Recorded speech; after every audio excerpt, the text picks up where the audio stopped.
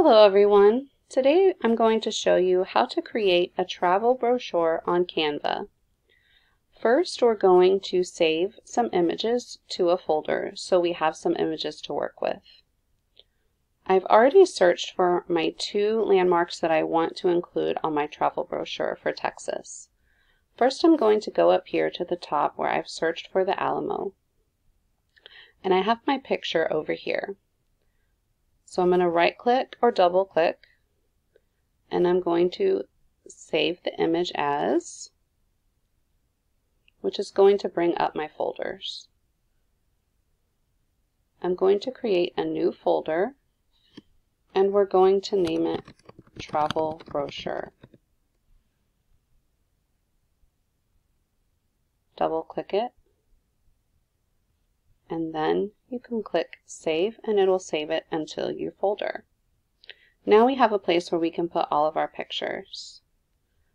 I'm going to go over here to my tab that says Garner State Park, and I've got another image that I want to use. So I'm going to right click, or with 2 fingers click, Save Image As. And hopefully it brings up our folder. Up here you can see it says Travel Brochure, so we're just going to click Save. I've also got my tabs open here to a source on the Alamo to help us write our descriptions so we can cite it later, as well as a website source for Garner State Park that we can cite later. Okay, now we're ready to go to Canva. I'm going to click on Canva, canva.com. And I already have an account created, and you should too, but if you don't, you can just go to the Create a Design, or over here there'll be a login for you. Okay, so what we're going to search for is a travel brochure.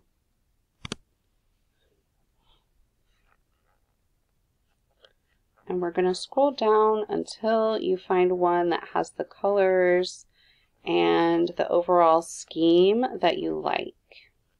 Remember, we are going to put our own pictures in here, but we want it to be eye-catching and have enough room for us to include some pictures, some descriptions, some text box. There's a lot to choose from, so definitely take your time, scroll through your options, and pick the one that you like the best. For our purposes today, I'm going to pick one like this. And then we're going to click over here where it says Customize this template. Now it will bring us to our template that has the preloaded pictures in it, but now we can customize it just the way we want. So the first thing I'm going to do is click on this text box, and I'm going to type in what I want my travel brochure to be called. So we're going to call it Texas Travels. At this time, you can also change the font by going up here where it says Twister, the size, the color. You can really customize it in a lot of ways. So right here, we're going to put our first landmark, which is the Alamo. Okay, we're going to go over here to where it says Uploads and click. And it will show you all the pictures that you've previously uploaded. But we want to upload some more files, the files that we just saved. So we're going to find our folder, travel brochure folder. We're going to click that one of the Alamo and see it's uploading it here. We're going to do that again. Now it should take us right to the folder. We're going to click on Garner State Park. So then what we can do is click on our picture of the Alamo, drag it over to our brochure,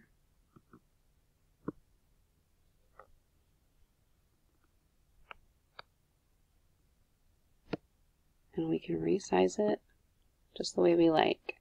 This one here in the back that we don't need anymore, we can trash it. You can delete the image, and then if you click delete again, you can delete the frame. When you click on the picture, it'll let you resize it, as well as move it around your brochure. Now we're going to click on our title here, double click, and we're going to rename it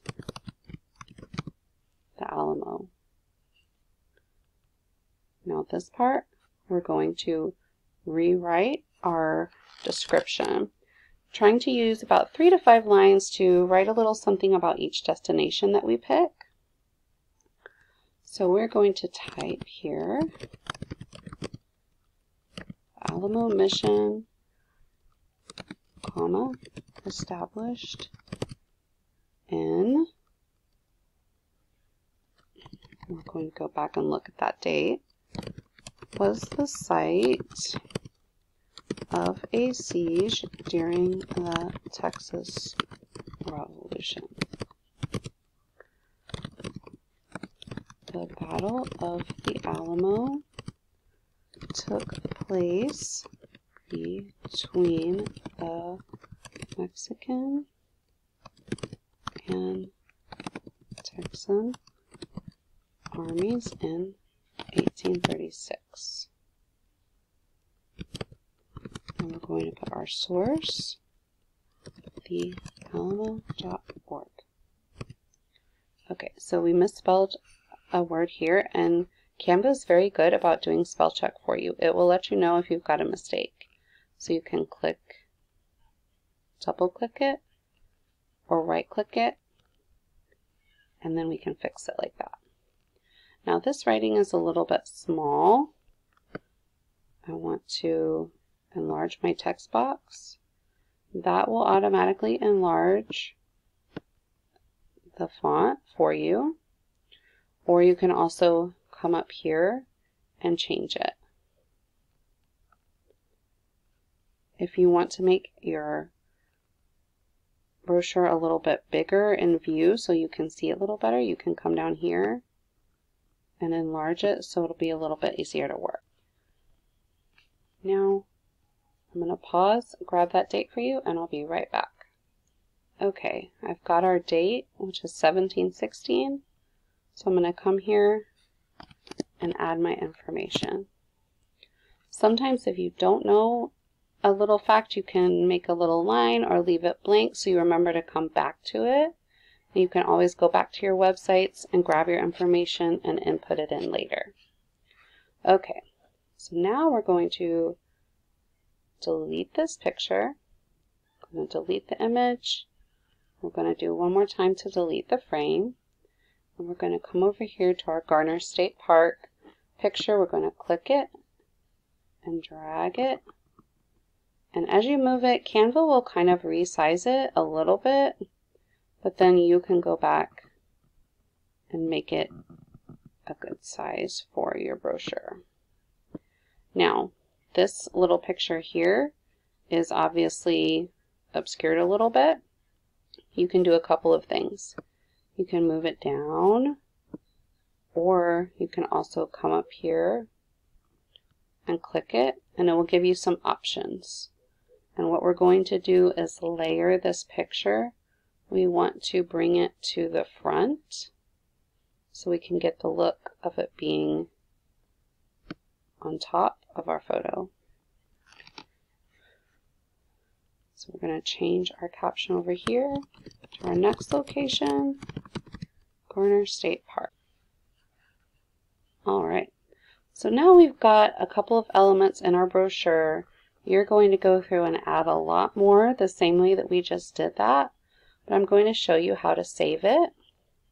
So we're going to come up here and click Share, and there's a couple of options. The one that we're going to do is Download. And we're going to change this to a PDF. And then we're going to click download again.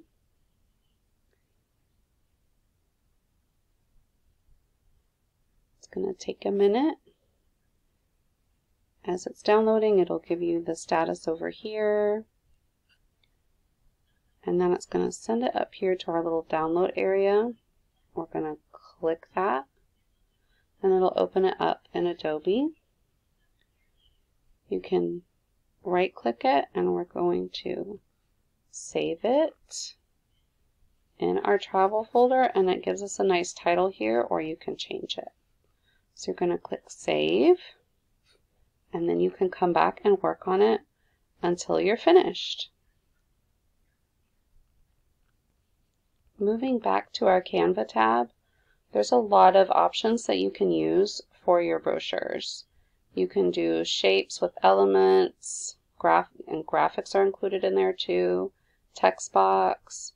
You can even draw, or you can even create your own images with AI.